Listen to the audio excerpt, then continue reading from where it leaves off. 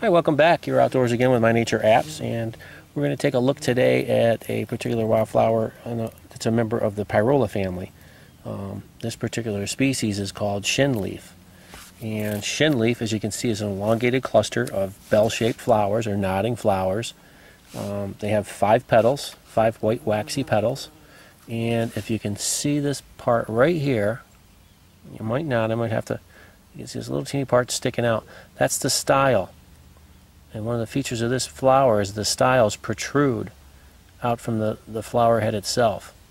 So each one of these small flower heads will have a protruding style.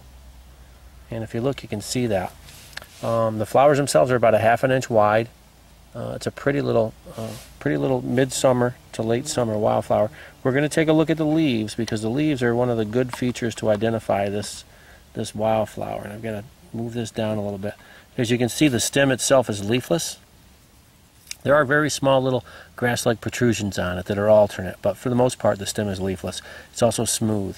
The leaves on this particular flower are basal, and you can see the basal rosette down here.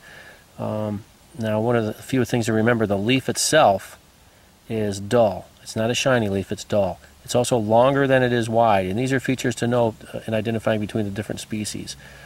The edge of it, or the margin, is very, very minutely toothed. You can barely even see the teeth on there. It has more of a wavy look than it does a toothed look. The leaves can get up to about 3 inches long. They do have a long leaf stalk or petiole, but the leaf itself is longer than the leaf stalk.